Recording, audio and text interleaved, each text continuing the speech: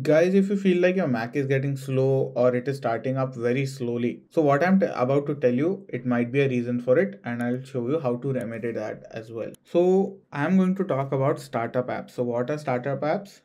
Those are the apps that start up with your Mac. So whenever you shut down your Mac and you start it up again, there are some apps that will start up with the Mac, causing the Mac to have a slow startup. So how do you remedy that? First, I'll show you how to do it for an app that is already on the dock, and then we'll talk about the apps that are not on the dock. So for example, we have calendar. With your two fingers, click on calendar, and here you have options. So you can see that it is open at login. So whenever your Mac starts, the calendar app will also start.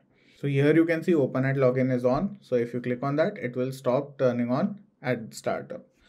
So again, to check that, we'll go to options, we'll go to open at login, and you can see it's unchecked. So it's not selected. So this app particularly will not start on startup.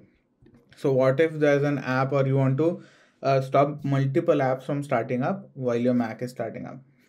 How do you do that? I'll show you right now. You want to open up settings, so you can have settings on the dock. If you have it there, you can go from there, or you have an Apple logo right here. So click on Apple logo. You have system settings, click on that, and if you scroll down, so by default it will open up in general, and that's where we have to be. So if we scroll down, we have login items and extensions.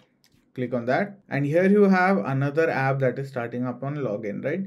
So you have open at login, and you have allowed in the background. So whatever apps that are allowed to run in the background, you have them as well.